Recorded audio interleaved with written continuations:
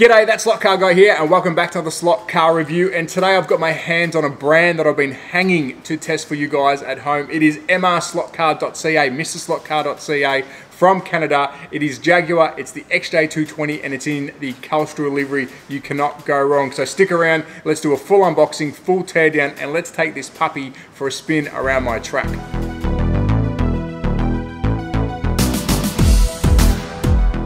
So welcome back to another slot car review, and I have got my hands on a Mrslotcar.Ca Jaguar XJ220. Of course, Mrslotcar.Ca is from Canada, and I have been hanging to test one of his cars on my track.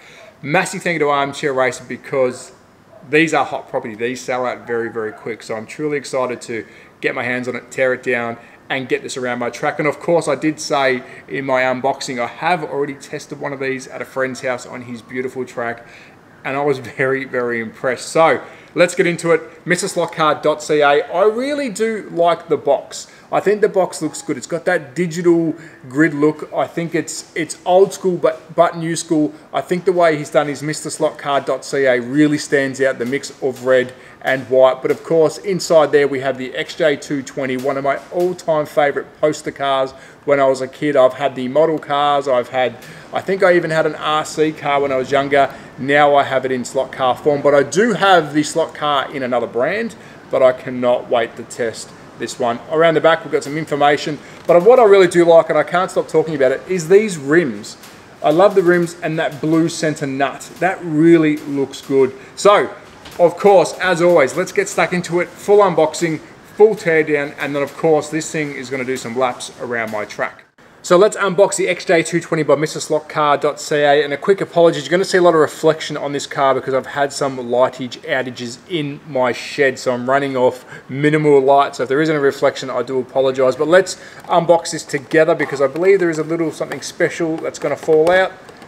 It made a liar of me. There it is. So we do have a bit of an extra bonus in here, and I do like this. It's the Mrslotcar.Ca card, the collector's card, because this is a limited number car, and on the other side is a picture of the car in a cartoon style. Looks like you're choosing a car from a video game, and of course I've got number 80 out of 550. So keep in mind these are limited and they do sell out very, very quick. So let's bring in the star of the show. Of course, remove the case.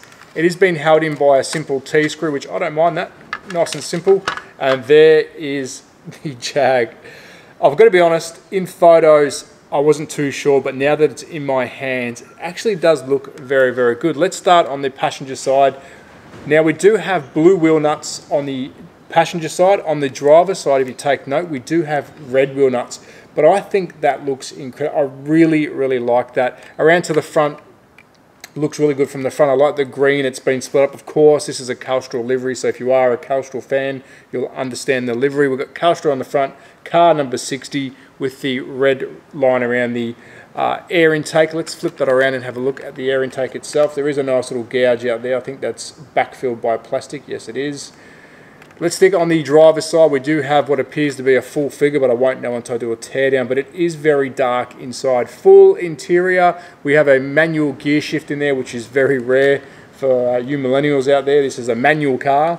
But one touch I do like is around the back. The Jag is sitting on a grey back base and it's quite shiny. Yes, you can see my ring light, but I did have to show off how metallic that grey is. Finished off with those matte black style fins at the rear, which from memory, that's what lifts up to reveal the motor. And of course, we've got the Dunlop Insignia tyres, which looks really, really good. Let's move around to the rear.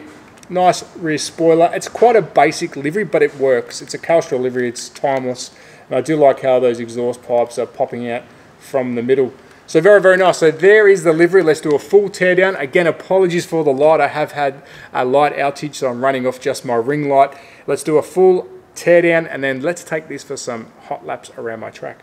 So I've completed the teardown. It took 3 screws only, 1 at the front, 2 at the rear. But let's take a quick look inside the shell. I am a stickler for active lights, but there is no active lights, but that's okay. But this rear section, I have to show off, is finished beautifully. That's where the exhaust pokes through. It's a nice silver, and it appears that the figure itself has been shaved off along the leg, so it's still a decent size cockpit. Very, very nice shell. Let's move on to the star of the show, which is this chassis. And the box does say slotted inside, so we're going to look at some slotted internals here, I believe. Flip it upside down. down. Let's start with this beautiful oversized guide, perfect for wood routed tracks. And of course, I run a Carrera track, so that's going to be perfect for my track as well. Flip it back down the other side.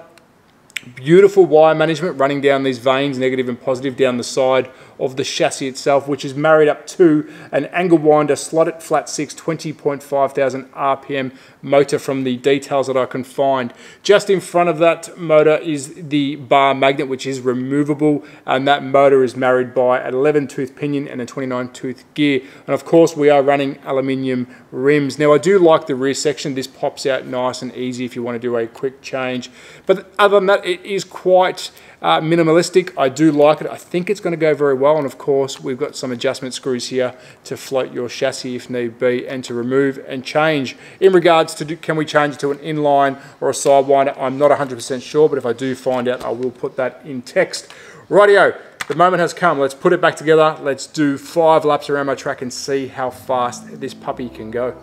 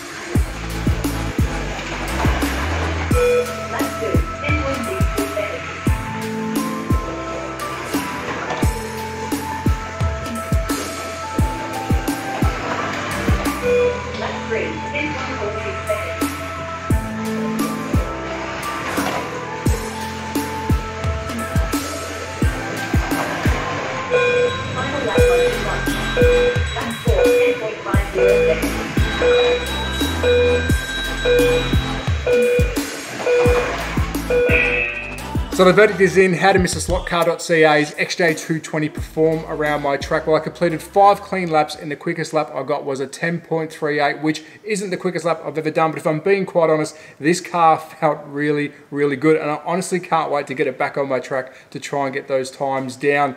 Do I recommend Mrslotcar.Ca? 110% I do. It's got slotted internals. It actually feels like a solid car. Yes, my lap time isn't the quickest I've ever done, but I want to go back for more, and that's what I like about this hobby. Some cars you just want to grab and keep taking around the track. So a massive thank you to Armchair Racer who did get this for me. This car was hard for me to get, and of course they are limited to run. This has only got 550 of them, so if you do want one, grab one. And yes, I do recommend Mrslotcar.Ca, and I cannot wait to try more of his range. But as always, at THATSLOTCARGUY on Instagram and YouTube. Thank you so much for your support. Have you guys got a Mrslotcar.Ca car before, this one or another type? Let me know in the comments. But as always, be safe, take care, support your local, support Armchair Racer. Ciao. I'm a OD boy. Know that they ride or die. I keep boys by my side. Know that they ride or die. I keep boys by my OD boy.